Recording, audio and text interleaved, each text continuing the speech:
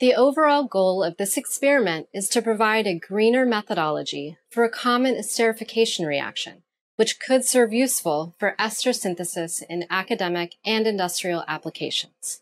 Our method can be used for efficient and mild synthesis of esters by coupling carboxylic acids with primary or secondary alcohols or phenols.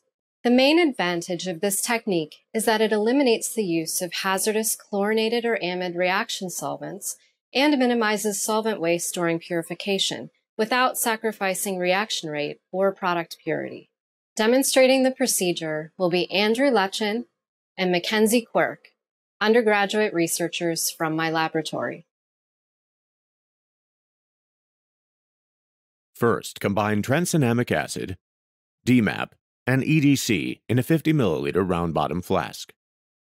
Add 15 milliliters of acetonitrile and 98 microliters of 3-methoxybenzyl alcohol to the mixture, along with a magnetic stir bar. Clamp the flask in a 40°C water bath and stir the reaction. Monitor the reaction by TLC using ethyl acetate and hexanes. Once the reaction is complete, remove the acetonitrile under reduced pressure using a rotary evaporator to obtain a crude solid. To the residue, add 20 milliliters each of diethyl ether and 1 molar of hydrochloric acid. Swirl the flask to dissolve the residue into the solvent layers.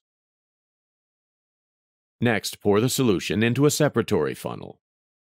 Rinse the evaporating flask with 5 milliliters of diethyl ether and add the rinse to the separatory funnel.